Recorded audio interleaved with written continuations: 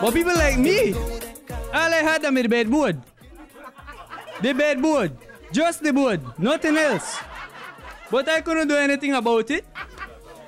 What I could have do is that I could have just dash my sheet on that and force myself to go sleep every night. I never does know what does hurt me more. The back pain, the stiff neck. I realize that I have to sleep on this damn thing again tonight. Well, if you never know where I know, my name is David Morey, that's for straight out of Mongoki. So thing where I would consider my hobbies, I don't really do much, but I would say basketball, and they make people laugh for social media, and for say that why I choose comedy, I would have said that I choose comedy most likely because I just enjoy to make the people laugh.